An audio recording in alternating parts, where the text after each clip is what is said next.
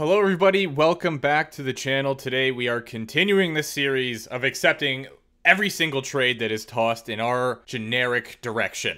Alright, so if we get a trade request, we have to accept it, but that does not mean that I can't update the trading block to be something specific. We still get a lot of trades regardless, so it doesn't really matter. That way we can actually be competitive. I'm using some custom roster that I found that has the latest contract signings and whatnot, but it seems like they also did some X Factor adding and probably some player overall adjustments, but I'm okay with it. Let's run with it anyway and just see what we can do here. Keeps it fresh and exciting. Let's start the career. I did it again, guys.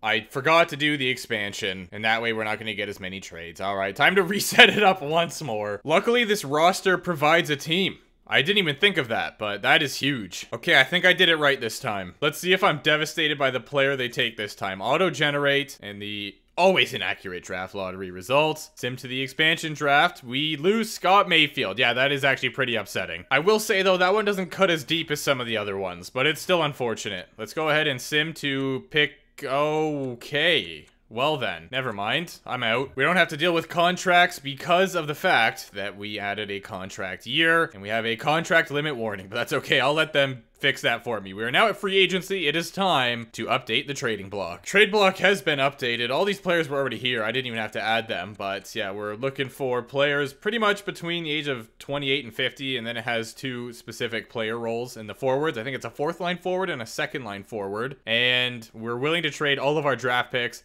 We'll take anything. Let the floodgates open. Sim to next season. We get a trade here. Jan Ruta for 2 seconds. All right, we'll accept it.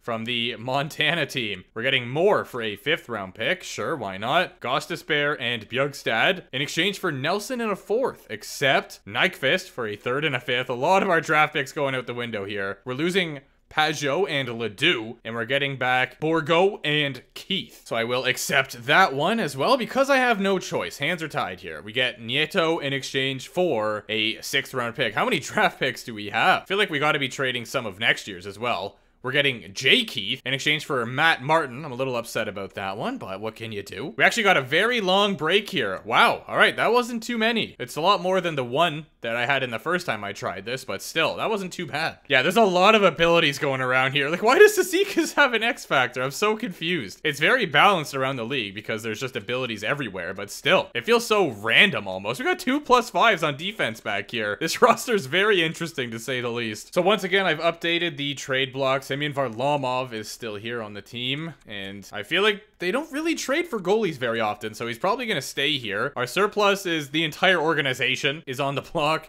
and then our wants is kind of specific, but still pretty generic. Let's start the sim and see how many trades we end up getting, and if the team is going to be any good. We looked all right, but again, there is X factors and abilities all around the league right now, seemingly randomly added, but I feel like there is some sort of method to the madness. We finally got a trade, and we're losing Beauvillier in exchange for Suter. So we're getting another defenseman. Accept it and see what our team is going to look like with Suter in the lineup. Are we going to get another set of... Oh, no.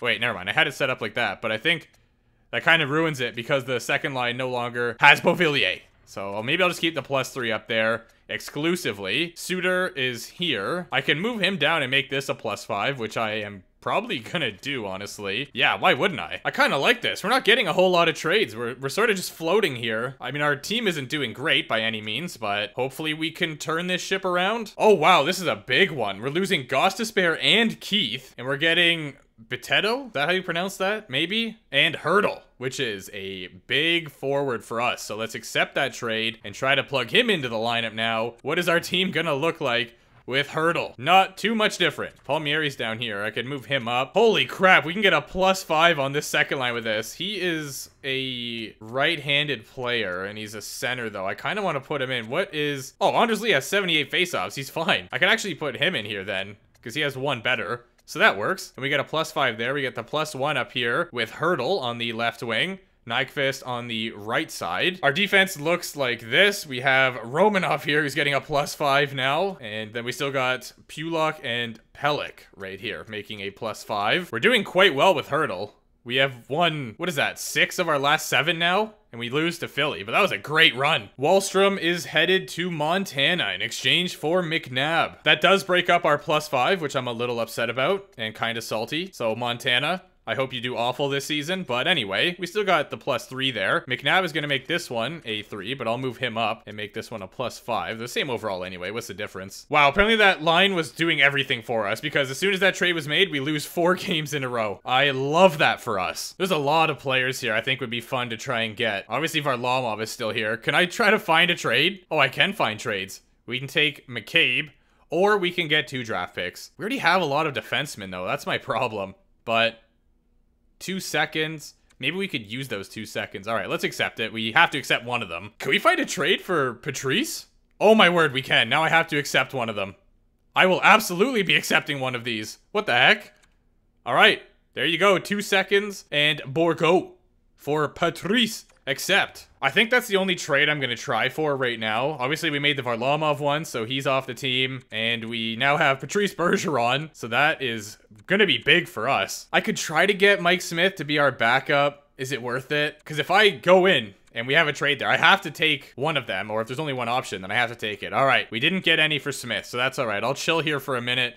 I usually wait till like 8 a.m. or so, 7 a.m., something like that, and then just kind of assume we're not getting any trades. Wow, really, Montana? You're going to steal Scott Mayfield from us and then go and trade him for Barclay Goodrow, a 2nd and a 6th. That's actually a pretty good trade for them. Semyon Varlamov went to Seattle for those 2 picks. And did we use one of those 2 picks for the Bergeron? I know there was seconds involved. We used a New York Rangers second. So no, I think it was a different... Oh, wait. Never mind. We use both of them, it looks like. So essentially, minus 1 player there in Bourgault, we use Semyon Varlamov to get Patrice Bergeron. That's a decent trade-off. Detroit acquires Perunovich, Bolduc, and Robertson in exchange for Sherratt, Osterley, and a 4th. Another trade going on down there. Flyers trade Braun and a 3rd. Oh, and a 5th in exchange for 2 people I have never heard of. Should I try it just for fun? I'm gonna do it. Voracek, okay. I'm kind of relieved that they're... Oh! We're getting a trade offer. Holden for Holmstrom, Leno, a 6th and a 7th. There you go, Ottawa. All right, it is now past 8 a.m. We have not received any more trades. I'll look at the summary real quick here to see if any more moves have been made. Radko Gudas has been traded to Vancouver in exchange for Myers and a 2nd. Voracek heads to Chicago with a 3rd in exchange for Connor Murphy. Obviously, we know the trade with Nick Holden, because we acquired him. Toronto trades Wayne Simmons. How dare you? All right, that is my cue. I'm out. So here's the final roster. We have Nyquist, Barzal, and Hertl with a +1, and then we have Lee, Palmieri, and Bailey, Clutterbuck, Zizekas, and Bjugstad, Nieto, Panik, and Parise on the 4th line. Defensively, I want this to be a +5. Thank you very much. No, I'll leave it like that. Pelech and Pulak still making the +5, and the rest is pretty much the same. In net, we have Sorokin backed up by Corey. Okay, good thing I noticed. Why on earth did they send Patrice Bergeron down to the minors? I kind of forgot we obtained him, so let's make that change quick. Our new first line is going to be Hertl, Bergeron, and Barzal. Who has, yeah, Bergeron definitely has the better face-offs. I was going to say, hold on a second. 95. It is Patrice. That guy is a legend in the dot. Then we have Palmieri, Bailey, Lee, Clutterbuck, Zizekas, and Bjugstad. Okay, why is Nyquist all the way down here? Hold the phone. Palmieri can go there, and you know what? Palmieri can play on the 4th line then. I have no problem with that. Do we have anyone with decent face-offs here? No. No, we do not. Will this ruin it? Yes, it will. All right, this is the final lineup. I've decided. There you have it. Defense, move Suter down. You already know the rest. Let's simulate, see if we can make the playoffs. 4 overtime games in a row. 5 in a row. There we go. We finally broke it, but then another one right after. A few losses in a row. That is going to be killer, especially coming down to the final games here. We're in the last week. Can we qualify? We're right there. Oh my word. Did we do it?